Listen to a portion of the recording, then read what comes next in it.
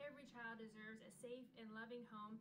And we just want to say thank you. Thank you so much for your generosity and your partnership in our mission. Because of your generosity, we have been able to serve more kids and families having their needs met through our area needs database. And every child or family that gets a need met, it really is a tangible need, is a bridge to hope. And so we are so grateful for that. We've also been able to do more trauma trainings. I'm creating trauma trainings so that families can have the support that they need to care for the kids that are right in front of them. So we are just so grateful for your continued generosity. We look forward to what God has ahead. Thank you, Mosaic. Hello, my name is Carrie Wilcox. I'm the Executive Director of Sierra Prayer and St.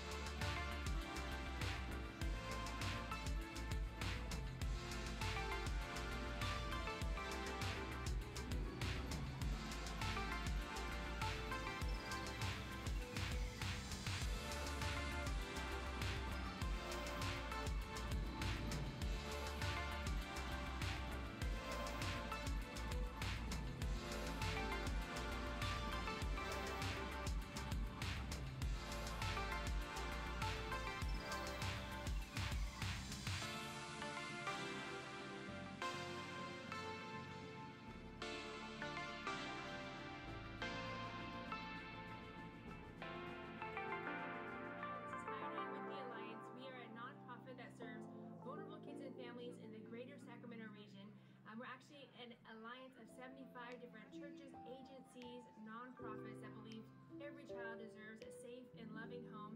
And we just want to say thank you. Thank you so much for your generosity and your partnership in our mission. Because of your generosity, we have been able to serve more kids and families having their needs met through our area needs database. And every child or family that gets a need met, it really is a tangible need, is a bridge to hope. So we are so grateful for that. We've also been able to do more trauma trainings. Creating trauma trainings so that families can have the support that they need to care for the kids that are right in front of them. So we are just so grateful for your continued generosity. We look forward to what God has ahead. Thank you, Mosaic. Hello, my name is Carrie Wilcox. I'm the Executive Director of Sierra Pregnancy and Health. And I just wanted to do a big shout out and say thank you so much to Mosaic Christian Church for all of your partnership this year as we have endeavored to not only purchase our mobile, but pay it off with your help and get it here. As long as we're here now, we'll be ready this next week.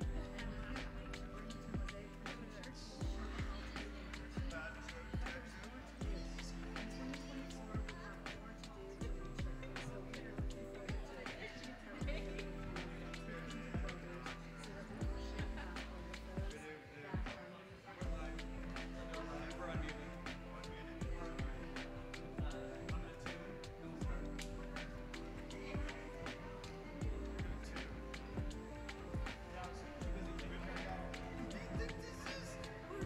Remember that thing where it's like, put your own mask on? No, not at church. I gotta put y'all's masks on and then I can breathe my own. I'm out there.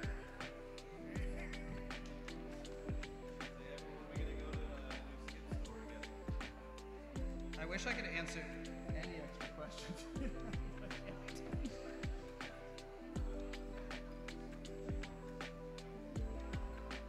So when do you think you'll be able to answer extra questions?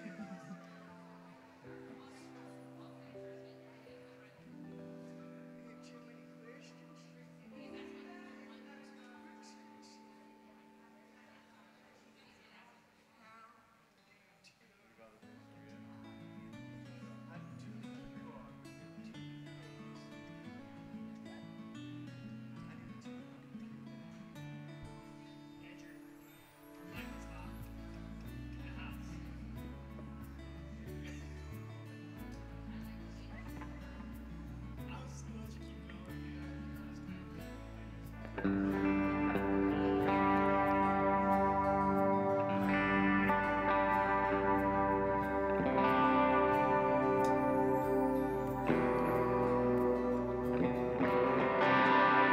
Good morning, Mosaic family. It is a wonderful end of our holiday weekend. Would you stand with us as we celebrate the Lord?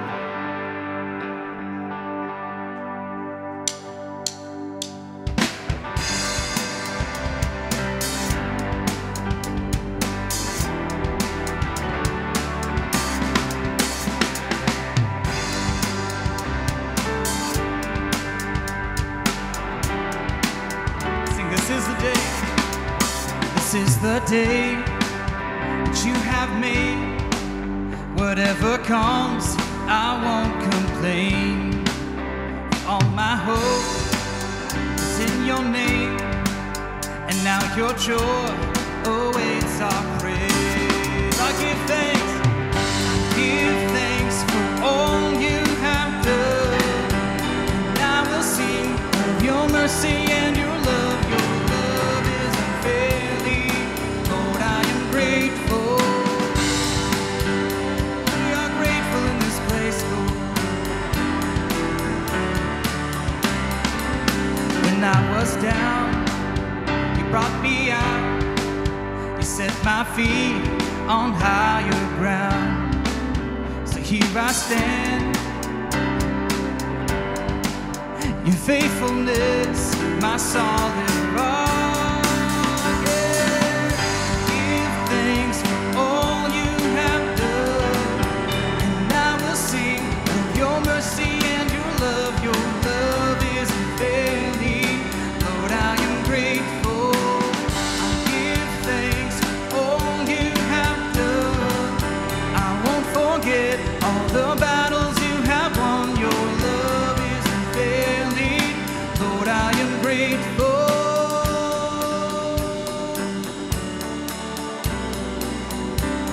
as we lift our hands,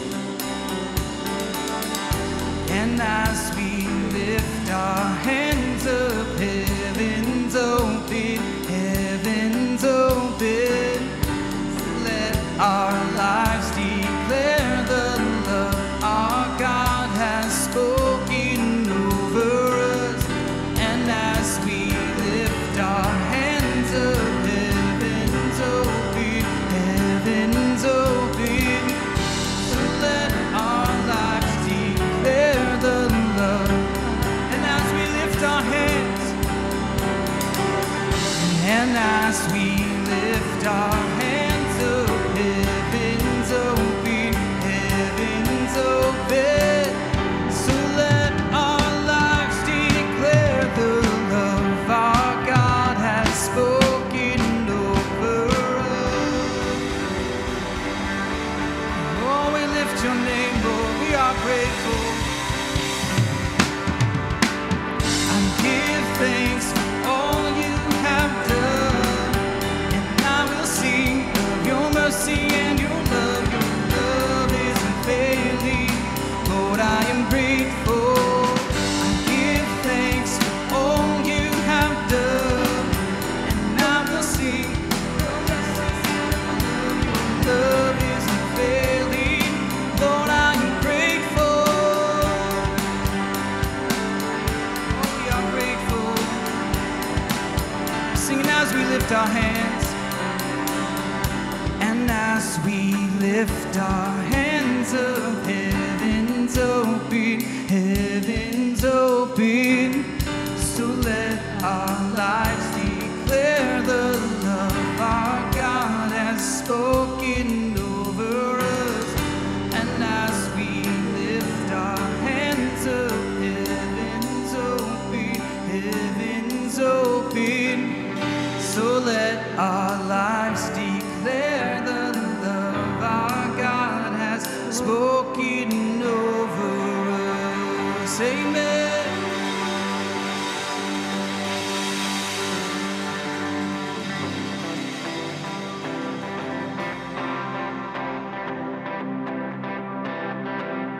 Sing wandering, wandering into the night, and wanting a place to hide this weary soul,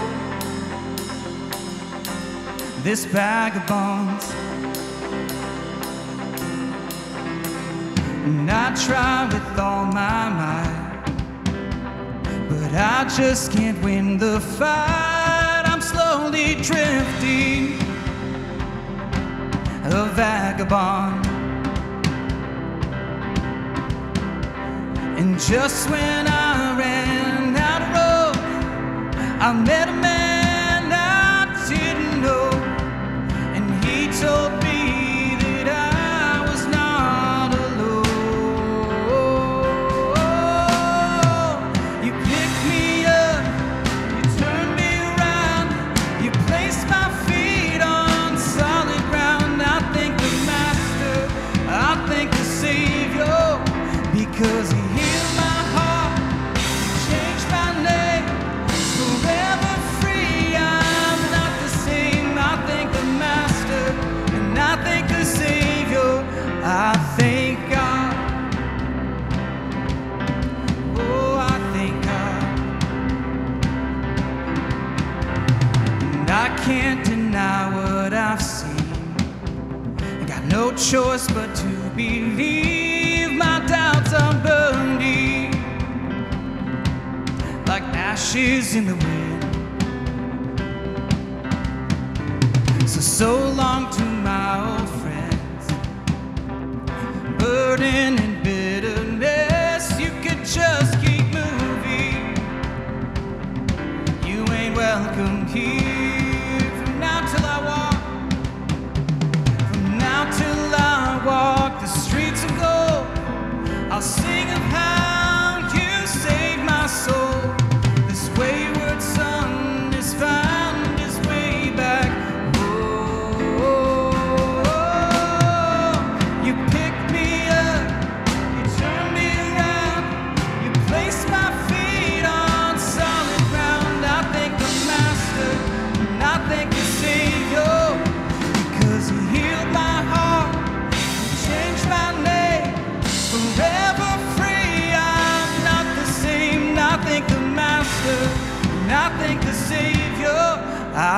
thank God.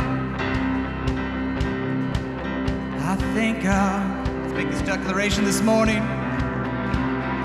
Hell lost another one. I am free. And I am free. And I am free.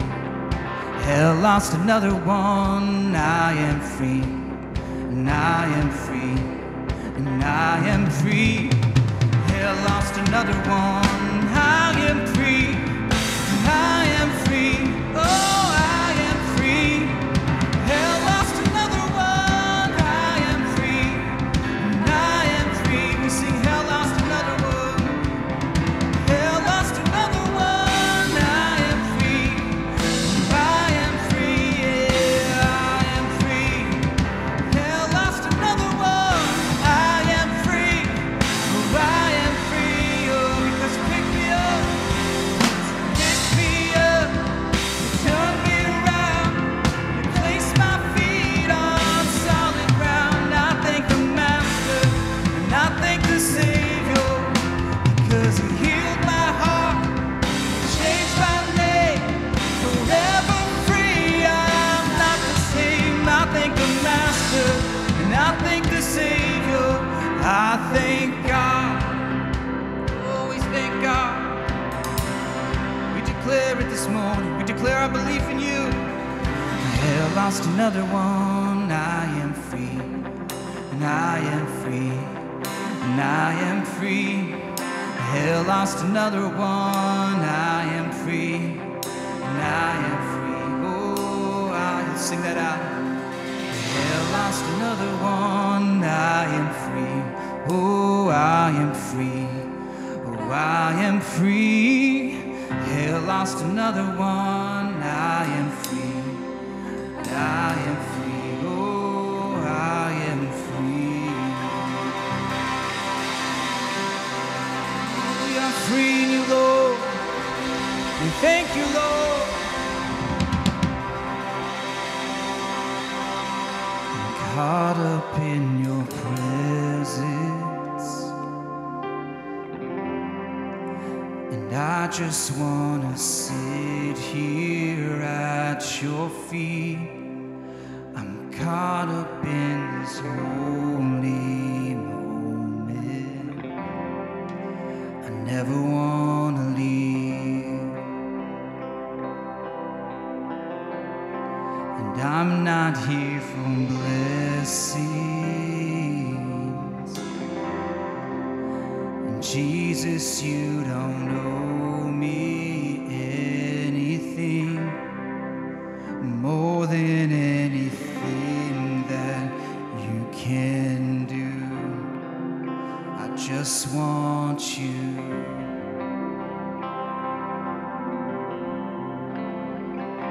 And I'm sorry when I've just gone through the motions. I'm sorry when I just sang another song. Take me back to where we started. I open up my heart to you.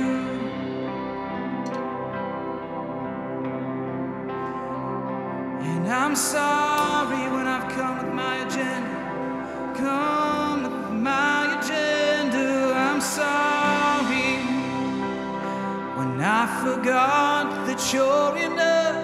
Take me back to where we started. I open up my heart to you. I'm caught up in your presence.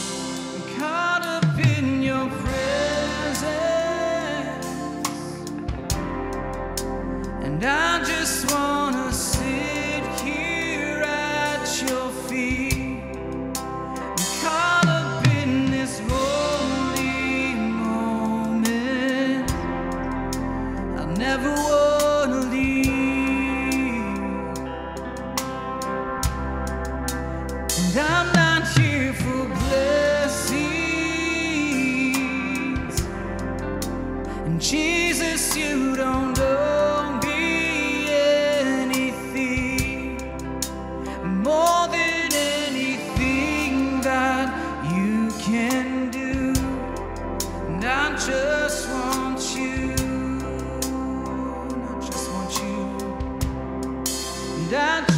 just want you and nothing else, and nothing else, God, nothing else will do. And I just want you and nothing else, and nothing else, God, nothing else will do. And I just want you and nothing else, and nothing else, God, nothing else will do. I just want you and nothing else, and nothing else, God, nothing else will do. And I just want you and nothing else, Lord, nothing else, God, nothing else will do. And I just want you and nothing else, and nothing else, God, nothing else will do. We just want you and nothing else, God, and nothing else, Lord, nothing else will do. And I'm coming back to the heart of worship, and it's all about you. It's all about you, Jesus. I'm sorry, Lord, for the thing I've made it.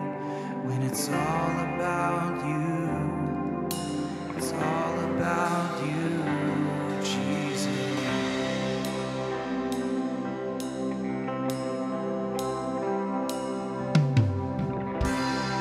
And when the music fades and all is stripped away, and I simply come, longing just to breathe something that's a word that will bless your heart. And I'll bring you more than a song, for a song in itself is not what you have required.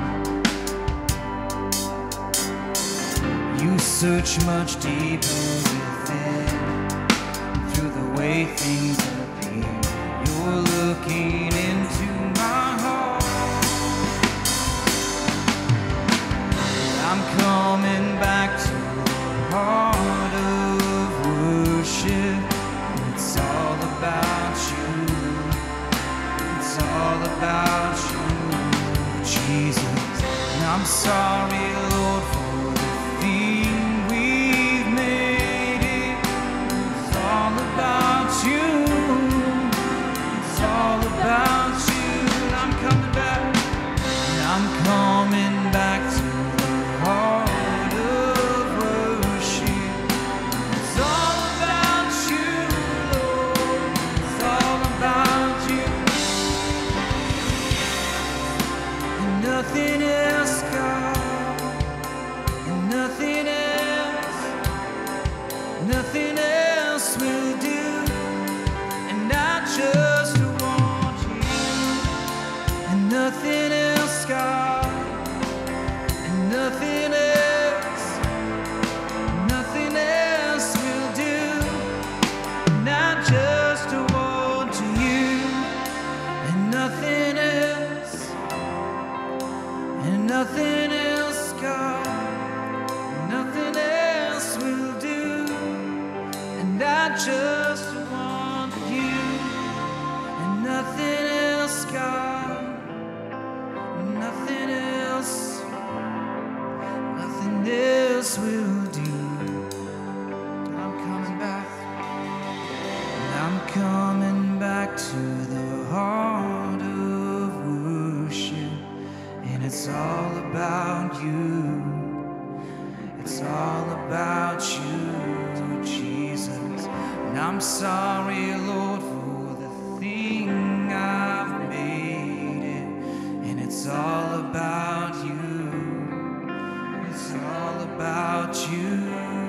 coming back. I'm coming back to the heart of worship, and it's all about you.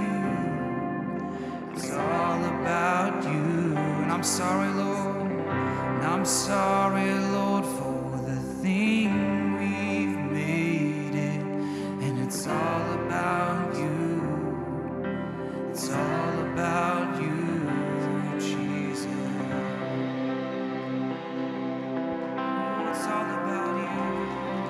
We praise you in this house, God. You sing worthy with me. You are worthy of it all. So you're worthy of it all. You're worthy of it all. For from you are all things, and to you are all things. You deserve the glory. You are worthy, Lord. You are worthy. You are worthy of it all. You're worthy of it all. For from you are all things. We declare you, Jesus. To you are all things. You deserve the glory. Lord, as we step into this Christmas season, that's what it's all about, God.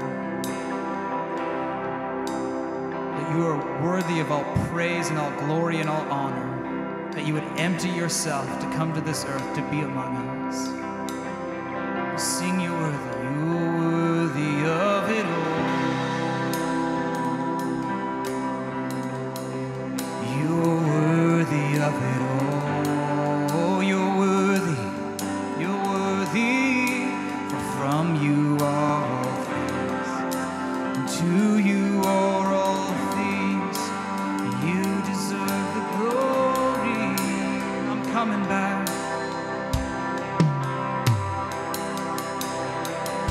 I'm coming back to the heart of worship, 'cause it's all about you. It's all about you, Jesus. And I'm sorry, Lord, for the thing we've made it. And it's all about you. Life is about you, Jesus. I'm coming back to the heart of worship. And it's all about you. It's all about you, Jesus. And I'm sorry, Lord, for the thing I've made it. And it's all about you. It's all about you, Jesus. We remember your glory. We remember that you are worthy, God. So holy and set apart from us, yet you came down into history, God.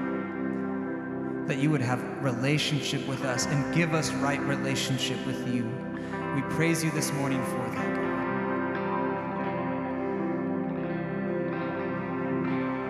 We get ready to dive into your word, Lord, these true accounts where you spoke, where you taught, and where you performed and demonstrated your power, God, unmistakably before us, that you would be God.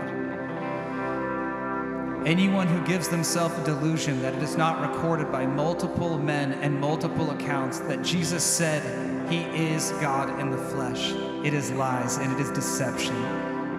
Lord, you came to this earth and you dwelled among us, God, and you changed history forever. We worship you this morning. We love you this morning, oh God. And all God's people said, amen. Amen. We worship God this morning.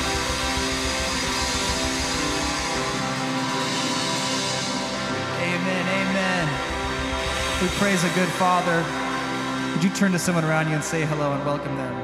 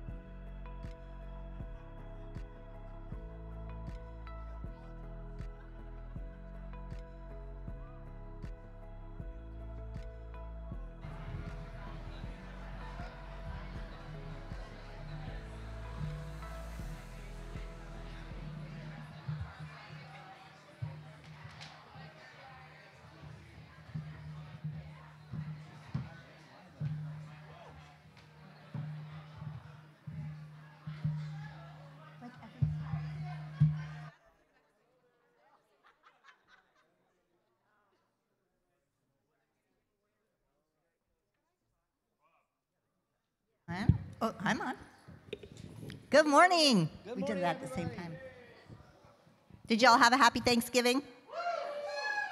Oh, it was so good. I guess Yeah, we all did. I don't think mine's on. Mine's on, so I guess I'll be doing all the speaking this morning. Okay. Oh, there you go. There you go. Well, good morning, everybody. Patrick, how you doing?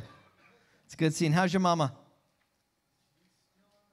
Okay. We've been praying. So if we can have the ushers get ready to receive our tithes and offerings. I want to again thank you, church, for your faithfulness. And just remember during this season, it's more blessed to give than it is to receive. And so it is part of our worship that we give back to the Lord. And so let's pray over our offering that God will give us wisdom, give us discernment to meet the needs in our community and also for this house. Amen. So, Father, we thank you for the privilege of giving back to you our voices, our walk with you, but also, Lord, the resources you've blessed us with. And so, Father, we bring our tithes and offerings. We ask that you will bless them. We ask, Lord, you'll also give us wisdom and discernment to navigate them to the fullest. And, Lord, we thank you for your blessings in our life. And so, Father, I pray that you will stir the hearts of your people to give back to you. And all God's people said, Amen. Amen. Ushers, come forward. If you were not here last week, we launched our Kingdom Builders 2024. And so I would encourage, if you were not here, that you would go back and watch last week's service. And it's important that you watch the presentation, how we launched out the new vision for it and the money we're going to try to raise, but the reason why and the how behind it. We talked about Nehemiah and how Nehemiah was a kingdom builder and how his heart was really reflected in that. And so I'd encourage you guys to go back and watch that. If you have already been there for the service and you have not turned in your commitment card, we're going to be receiving these for the next few weeks. So if you can be praying about what you want to give to Kingdom Builders, remember ministering and reaching people beyond our walls here. And so we're going to ask that you would pray about that and turn that into the back bucket back there, or turn it into one of the staff members. And it is truly a blessing to see the impact of our Kingdom Builders. I love Kingdom Builders. There were multiple times. It is a joy to give to Kingdom Builders, I'm telling you. There were multiple times last year where my heart was broken over something, like seeing Sound of Freedom, things like that, where I just went, I'm already doing something about this because I'm giving to Kingdom Builders. It's great. It's a great opportunity. Okay, Christmas decorating. It's looking amazing in here. It snowed since last week, and it's looking all gorgeous and beautiful. Thank you, Elizabeth Piven and her team. We have one more day of Christmas decorating, and that's this Tuesday. Be here anytime between like 3:30 and 7, and we're going to be putting the finishing touches on. And if you, since it's around a mealtime, if you want to bring a snack to share, that would be great. So come on out. If you can only come for an hour, come out and help. And then also, so our giving tree, you probably saw our giving tree table when you came in. The gifts need to be back by next Sunday. So if you haven't taken a tag, you still have time to take a tag. And they're mostly what's left are Walmart gift cards, which you can bring us 1,000 Walmart gift cards and we will make good use of them. So bring as many Walmart gift cards as you want. But we do have 2 people still left that have their wish lists on there. We would love for those 2 people to be taken today so that their wishes will be granted, and then the gifts need to be back by next Sunday. Did I say something funny? I heard you laughing. All right. Hey, this Christmas, we are starting next week our Christmas series. We'll be doing a 4-week series on the a simple Christmas. We're doing something very unique this year.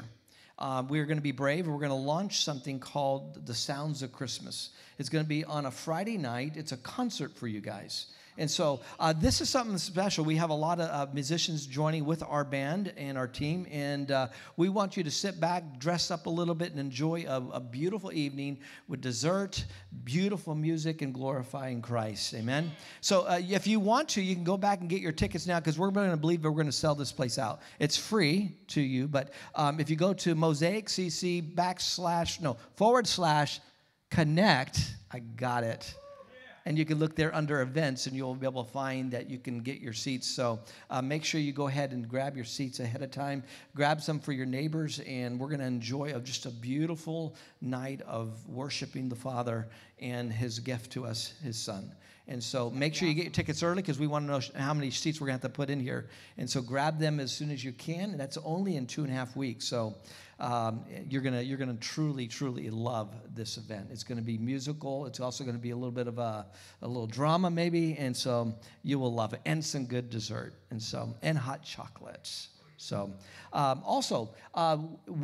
Christmas Eve is on a Sunday this year. We normally do a Christmas Eve candlelight service, and that is my favorite service of all year.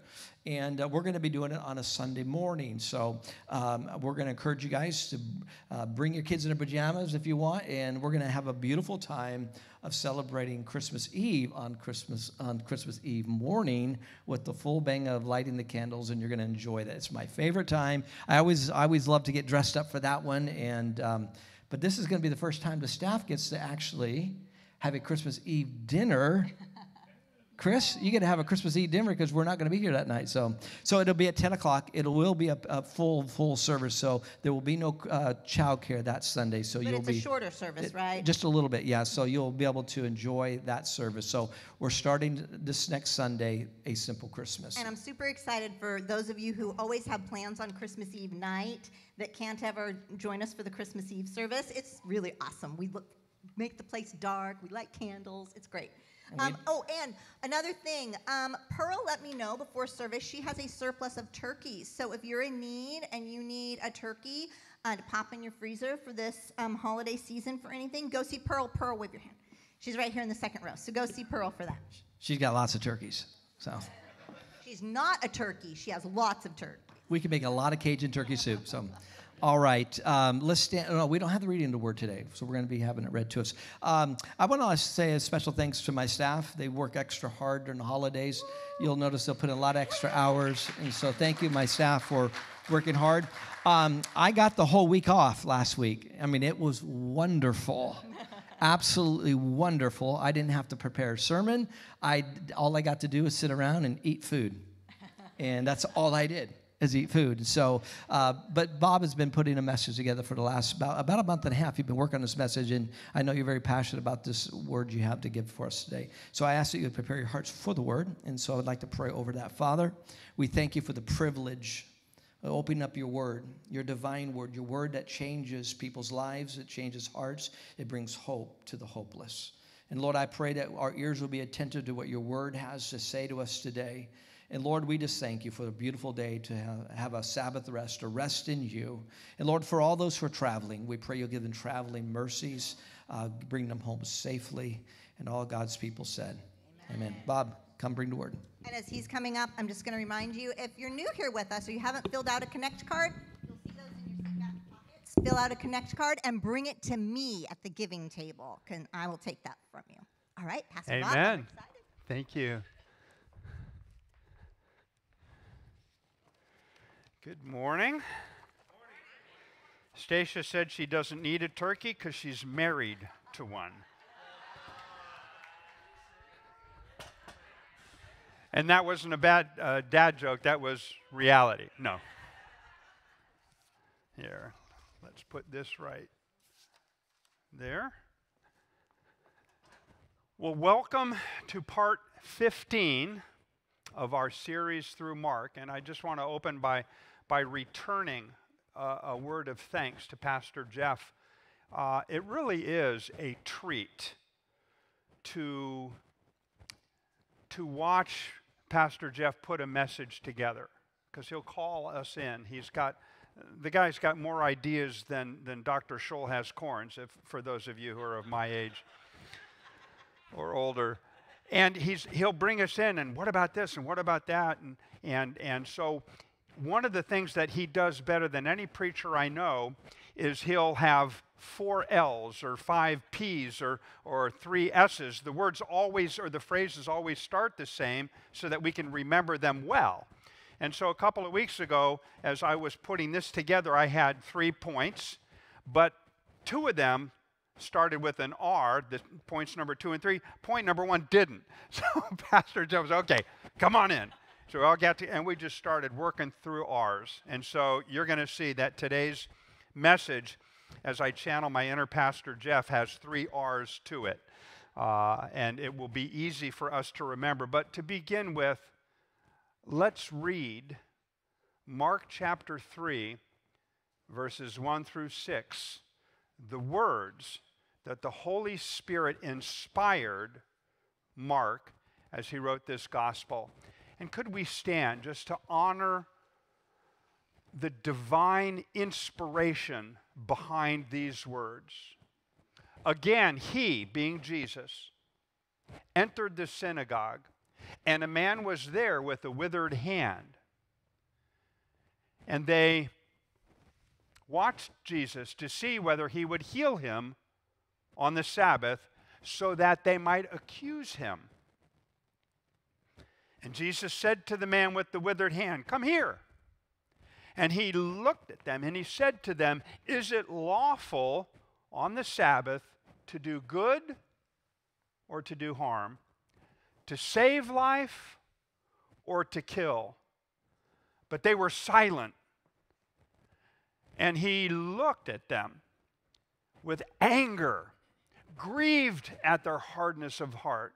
And he said to the man, "Stretch forth your hand." And he stretched it out, and his hand was restored. And so the Pharisees went out and immediately held counsel with the Herodians against him, how to destroy him. The words of our God. You may be seated. You know, many of us have heard the phrase, Rome was not built in a day. People use that to illustrate the fact that great empires or great endeavors don't happen overnight. They weren't built in a day. They take time and energy and effort. Rome itself began as a small city-state in about 700 BC, while the Assyrians pretty much had the upper hand in that area. And it slowly grew as the Babylonians overthrew the Assyrians and the Medes and the Persians overthrew the Babylonians. Rome slowly grew. And the Greeks then kind of overtook what the Medes and the Persians had done. And by about 50 BC, Rome pretty much ruled the Mediterranean. But it was a republic. It had a senate. It had deliberation. It had, at that time, 3 men who kind of shared the power, one of whom was Julius Caesar. Julius Caesar was kind of the general up in the northern portion of the Roman Empire. And he had just gotten back in 50 BC from conquering a lot of the Germans and the French and all of that, the Gauls and so on and so forth up north. And there was a standing rule in the Roman Republic at that time that no one would come across the borders of the central Roman Republic, which was most of the Italian peninsula, with their armies. In other words, if Julius Caesar wanted to come to Rome, he would have to leave his weapons and his armies. It's like the old Westerns. You have to turn your gun in when you come in the town limit. But there was some disagreement among the 3 who were in charge. And the other 2 called Julius Caesar to come to Rome in 49 BC. And the border of the central Roman Republic on the north was a river called the Rubicon River. How many have heard the phrase, crossing the Rubicon? It refers to the point of no return. It refers to, you have now cast the die. That's what Julius Caesar said when he crossed the Rubicon. The die is cast. Because what he did is he brought his army with him. Now, you have to understand they did so at the risk of their lives.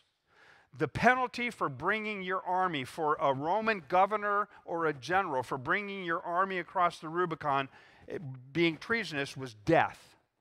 And he crossed the Rubicon with his army. He marched to Rome, and he turned the republic into an empire. 4 years later, he was assassinated. Et tu, Brutus, for those who know their Shakespeare.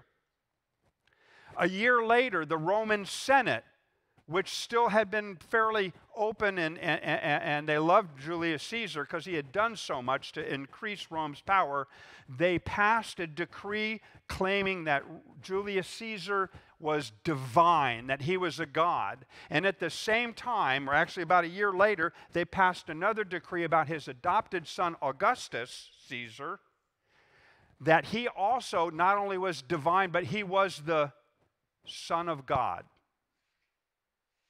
This is in about 43 BC. And so coins would be on it with Augustus Caesar, the Son of God. When you understand that, you understand the wisdom of Jesus. And in Mark, we read, I think it's 14 times that he calls himself the Son of Man, but only 3 times does someone else call him the Son of God. At the beginning, Mark says he's the Son of God. The demons say he's the Son of God. And at the end, the centurion says, surely this was the Son of God. But Jesus, who was the Son of God, not Augustus Caesar, he had wisdom. He knew that Rome was the big bully on the block. And Jesus knew that he had a ministry from his Father. He was there for a reason. And with great wisdom, he also knew that if he went around proclaiming, I am the Son of God, which was true, he would have been in the crosshairs of the Roman governor, the Roman army, and he probably would have been killed before he even started his ministry. Jesus knew the times in which he lived, and he exercised great wisdom. He let his ministry proclaim his lordship, and at the appropriate time, he then proclaimed it. But you need to appreciate this as we go into this particular story of what Jesus did. Because up until this point, Jesus had not yet crossed the Rubicon.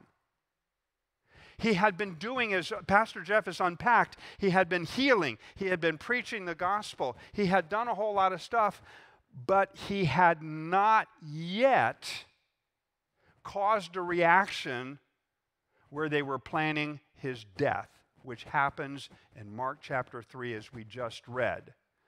Up until this point, he could have just retired and been a very well-respected rabbi who had a lot of really profound things to say.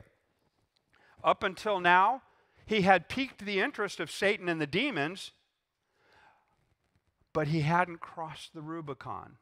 Up until now, he hadn't come to the attention very much of Herod or the Romans.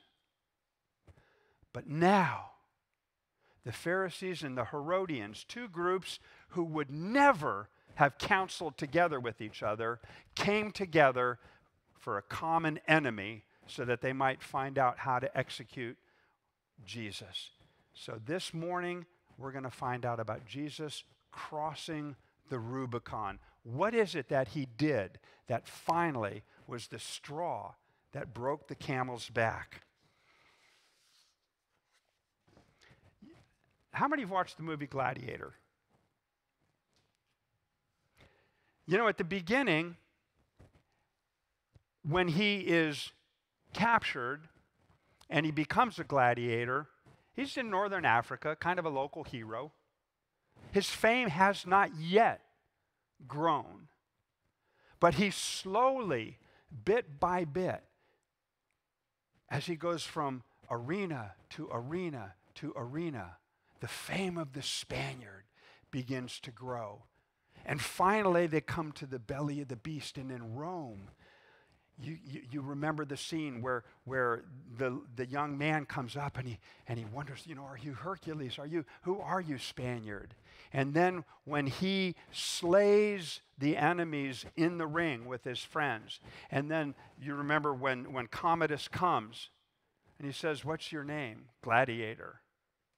He says, take off your mask and tell me your name. And you can feel the tension rising. How many of you were like, come on, come on, come on? And he finally takes the mask off. I'm Maximus. What is it? Decimus Meridius, commander of the armies of the north, general of the Felix Legion, true follower of the emperor, loyal follower of the true emperor, Marcus Aurelius. Father of a murdered son. You can see Commodus just, husband to a murdered wife, and I will have my vengeance in this world or the next.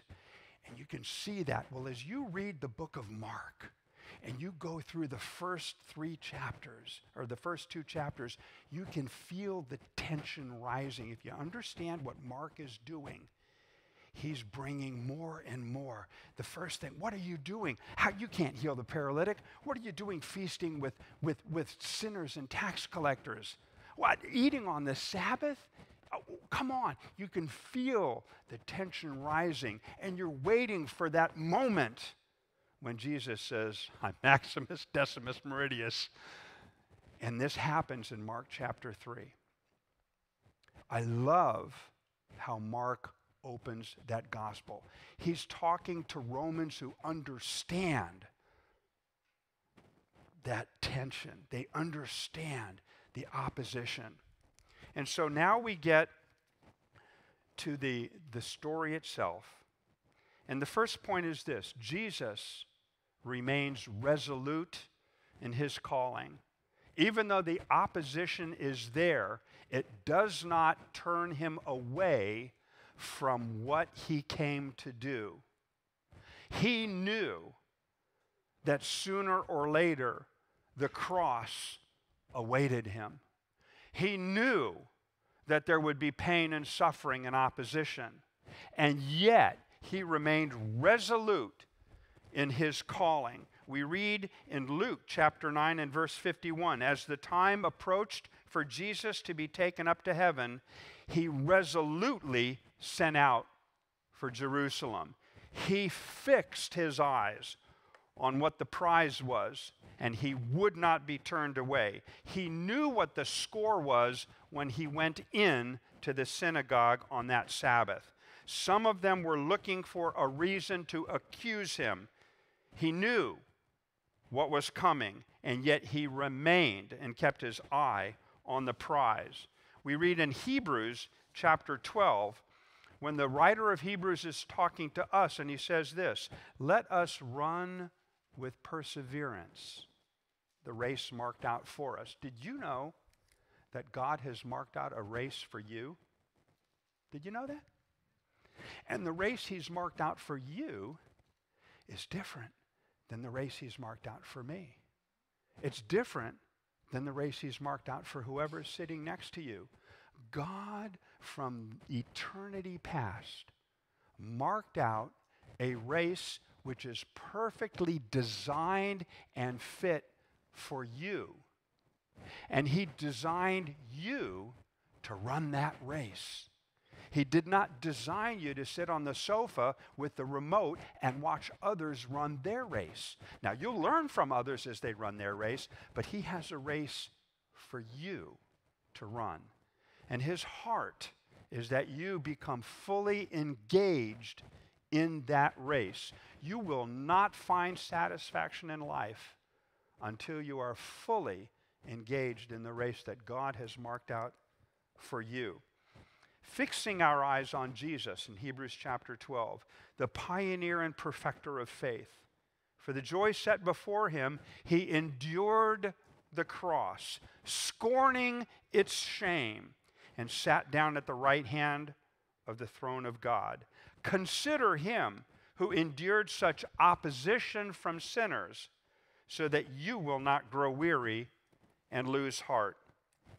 What are you willing to pay? What price are you willing to pay to follow Jesus?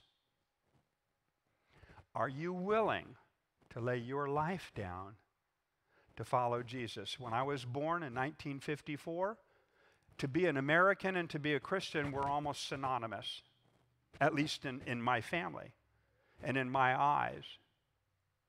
And it seemed to me growing up that American values and Christian values were one and the same. How many of us know that's not the culture in which we live today? There is hostility to the Christian message today.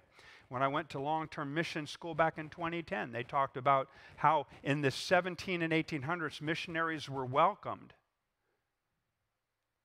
And then they talked about how then they were tolerated. And today, missionaries in many countries are opposed. What price are you willing to pay to follow Jesus? What price was he willing to pay to redeem you? I want to follow his example. The second point that we see in this particular story is that Jesus not only remains resolute in his calling, he reframes the issue. And they watched Jesus to see whether he would heal him on the Sabbath so they might accuse him. What was the issue for the Pharisees? What was the issue they were looking at? Whether he would heal on the Sabbath. Did Jesus say anything about the Sabbath in his answer? Other than, he said, is it lawful on the Sabbath to do good or harm? To save life or to kill? But they were silent. Jesus flipped it on its head and reframed the issue at hand. And that is something that God is constantly doing in my own life. Reframing the issue at hand. A friend of mine years ago, John Lydell, we were talking about going through adversity and all of that. And he said, you know, I have learned through the years that an opportunity to sin is an opportunity to obey God. That totally reframed the issue in my own life and in my own eyes. How many of us are tempted? Jesus was tempted. But temptation, Jesus did not look at temptation as an opportunity to sin.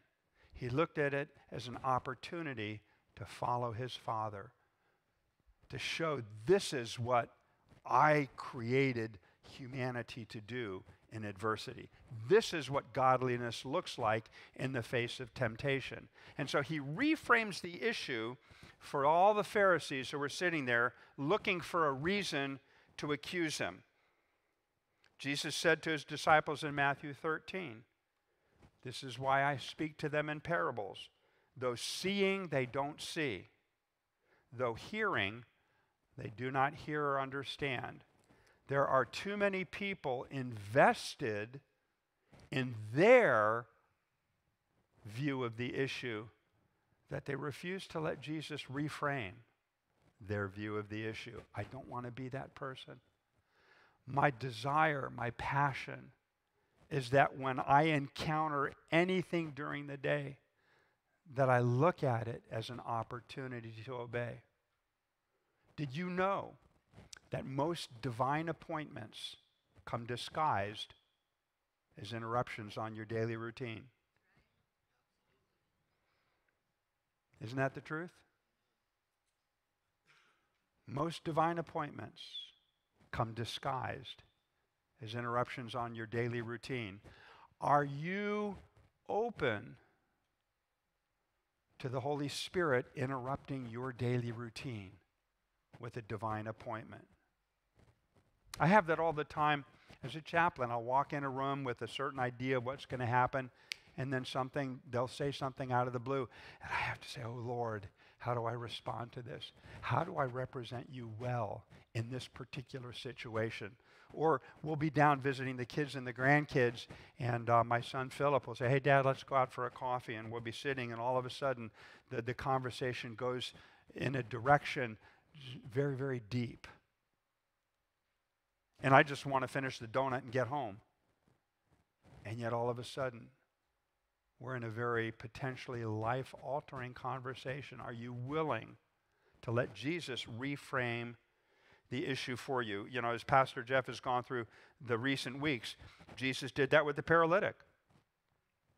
They were looking about healing, and he said, your sins are forgiven. What? He reframed the issue. He did it with his choice of dinner companions. Oh, it's nice to go call Levi, but did you have to go eat with sinners and tax collectors? He reframed the issue. I didn't come to heal the healthy. I came to heal the sick. So he reframed the issue, and he does it again. Nothing is more important in your life or mine than how we view God. Let him reframe every issue in your life, and that leads to the final point, which is Jesus restores that which is withered. It helps to get on the right page. He restores that which is withered. And may I make this observation about the story? The man with the withered hand wasn't the only one in the room with the problem. In fact, it may be that his problem was a whole lot easier to fix than the Pharisees' problem. The man with the withered hand was not the only one in the room with something that had been withered. The Pharisees' view of God had been completely withered. To be withered is to be dried up, to be shriveled, wasted away, to be ripe. How many have pulled that banana out and it's been there a couple of days too long and it's ripe? Or you open the fridge and there was a peach that you forgot that you bought 2 weeks ago and it's ripe. It was withered away. And here was this man who had been coming, and his hand was shriveled. It had died to a degree. It was dead in many respects. But the Pharisees, their view of God was dead. They thought they knew God. They thought they knew what God was like. And yet God was in their midst and was unlike anything they imagined. I love what C.S. Lewis said. I know God is not a figment of my imagination because he's not at all what I imagined he'd be like. He does the most outrageous things. He eats with sinners. When revival starts, it doesn't start among the high and mighty. Revival almost always starts among the poor and the dispossessed and the outcasts. And God says, that's who I'm looking for.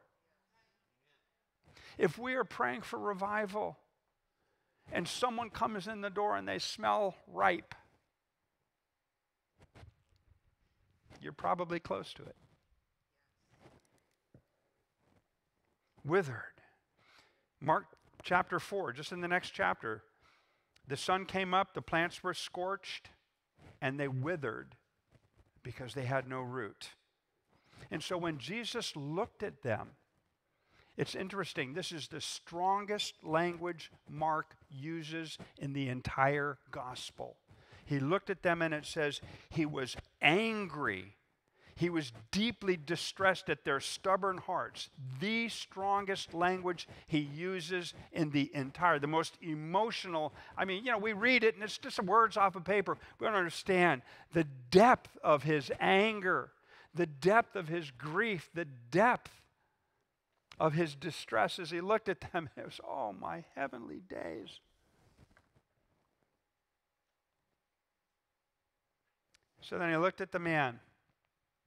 And he said, stretch out your hand. Well, let's take a moment and think about those Pharisees. And let's think about the man. They all had something that was withered. What's withered in your life? I look back on my life, and there were times that my intimacy with God was withered. When my joy was withered. When I allowed circumstances to dry up my hope. When I allowed loss to shrivel my walk with the Lord. Jesus is about restoring that which is withered. What has withered in your life?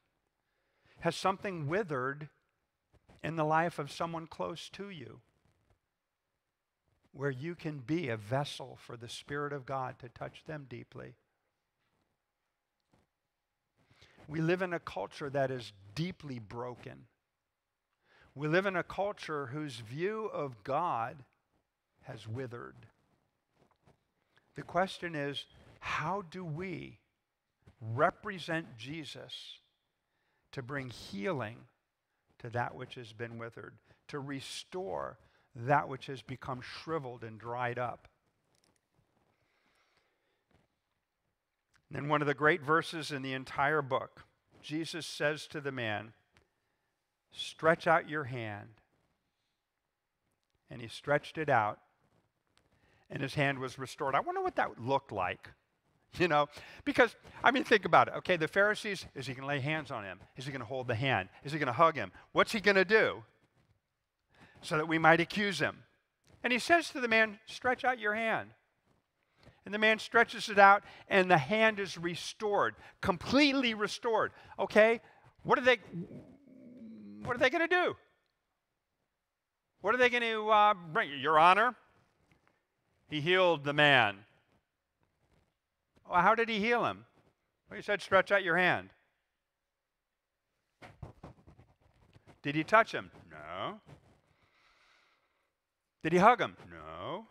Did he hold the hand? No. The hand just healed. Isn't that an interesting thing? Because he really put the Pharisees in a conundrum. Just don't ask me to spell it. He put them in a very tricky position. Stretch out your hand. Because the scripture says he did so and the hand was restored. The word restore is a beautiful word. You find it 62 times in the New International Version in the scripture. They asked him in Acts chapter 1, "Lord, are you at this time going to restore the kingdom to Israel?" We read in Acts chapter 3, the second message Peter preached, when he said, "Heaven must receive Jesus until the time comes for God to restore everything." Did you know God's going to restore everything? There are things that happen that just I don't understand. They grieve me deeply. We look at some of the stuff that has taken place in the Middle East and we say, "God, how could you allow that?" Did you know that the day is coming when God's going to right every wrong? That both delights me and it scares the daylights out of me. Because God's going to judge every act and every thought. God is going to destroy sin forever. That's why I say, "God, remove the sin that's in me, please. God, help me." I don't for a minute think that I am going to be exempt other than I've put on Jesus. I had a dream long, long time ago. I was in formation. I'm ex-Navy. For those of you in the Army, yes, we were military also. We might have had long hair and done all sorts of stupid stuff, but we were military also. But anyway, I'm in formation at the Naval Academy, and the admiral is inspecting the ranks. And I've put my uniform on, and I think it's really good. And so you can see as the admiral is coming down, and so he looks up and down, and there's the guy next to the admiral who's taking notes on the appearance of the person in front of him. So the guy's over on this side, he's looking. He's saying, "Okay, gig lines out of front. Okay, belt buckles not completely polished. Shoes, they need work." Looking all and down.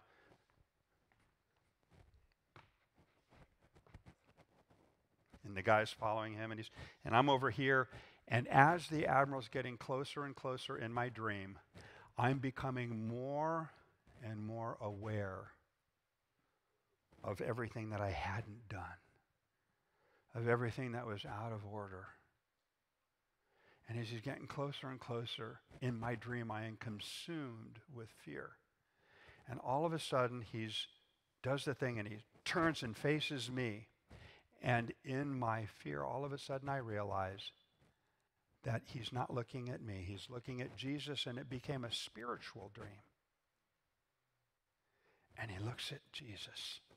because I'm clothed in that moment with Jesus, says, you look good.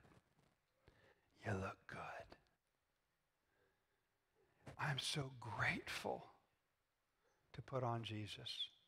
I am so grateful that Jesus is at work in my life, changing me day by day into the image of what he created me for. He restores that which is withered. What has withered in your life? So notice how Jesus restored the man's hand. And notice this. The prophet Haggai says this, "For thus says the Lord of hosts, once more I will shake heaven and earth, the sea and the dry land. I will shake all the nations." And then he says this, "The glory of the latter temple shall be greater than the glory of the former, says the Lord. And in this place I will give peace." We use that phrase, the glory of the latter temple shall be greater than the glory of the former. When God moves in your life and restores that which is withered, the glory is going to outshine what came before. Did you know that? The glory will outshine. The intimacy will be deeper. The joy will be richer. Your ability to respond to God will be so much better. Your understanding of the depth of his love will be so much deeper. Your sensitivity to the Holy Spirit to minister to those around you will be so much fuller. The glory of the latter house. I don't care how deeply you have been broken. When God restores, it brings glory to him in a way that nothing else can. So wherever you are, whatever has withered in your life, do not despair. Run to the Father and let Jesus restore that hand. And it's a risk, because how did he called the man up. Sometimes he heals publicly. So all of a sudden now the man is called up. There you are. You're sitting in, the row, wherever it is. And he says, "Come on up." It's like, gulp.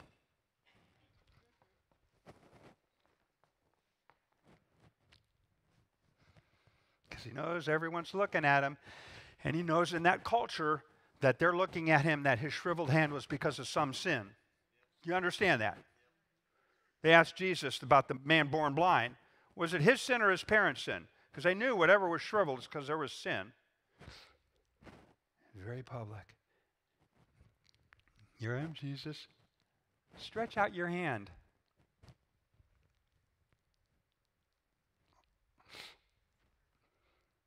I don't want to expose it to everyone. They're gonna see me for who I really am. Is that who you really are? No, Jesus is turning you into who you really are. You understand that? That's not who you really are. Jesus is turning you into who you really are. Now, I don't know if it was healed as he stretched it out, or if he stretched it out and then it got healed. But I know it got healed. And he said, "Stretch it out." Oh, the relief that man had. And the opposition that Jesus had. See, he's willing to identify with you. He is willing to identify with people who are broken, because that's who he came for. And so my challenge to you, they say time heals all wounds. That's not true. That's not true. Time does not heal all wounds, not by itself. I was out ATVing with my sons up in the hills. I went airborne because I hit a washout and I didn't do it right. So I'm in the air. The ATV's in the air, going down a slope. I turn, I land, no broken bones or anything, but I snapped my Achilles. Just like that. Snapped it. Well, time heals all wounds, so I didn't have to go see the doc or anything, because time heals all wounds. It took proper diagnosis. It took surgery. It took therapy. It took time Time plus surgery plus the touch of the master surgeon is what allows the wound to be healed. And so we're going to close with that. I'm going to ask you, if you are here today and something has snapped, something has withered, something has shriveled, something has died, or if you have a close friend or family member who has experienced that, God wants to touch it. So could we stand together, please?